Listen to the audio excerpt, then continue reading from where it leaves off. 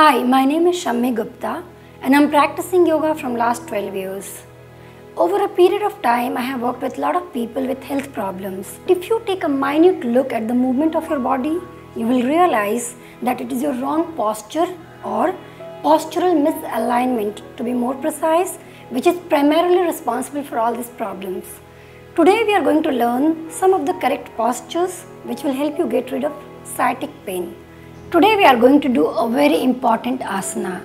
The name of the asana is Adho Mukha Svanasana. It is very popularly known as dog pose and has got multiple benefits. This is one asana which works on each and every part of your body. This asana not only relieves the pain and the stiffness in your legs which are caused by sciatica, but also brings strength to your arms and the core muscles. It also stretches your hamstring muscles. So what are we waiting for? Let's do this asana together.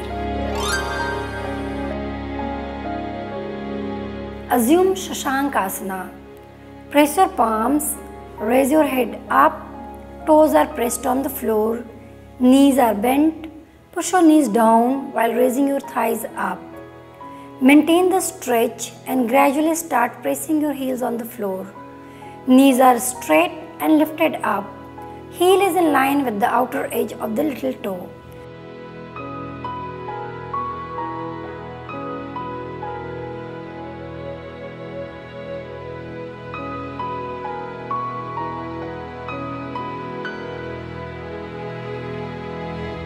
Legs are straight, stretched and firm.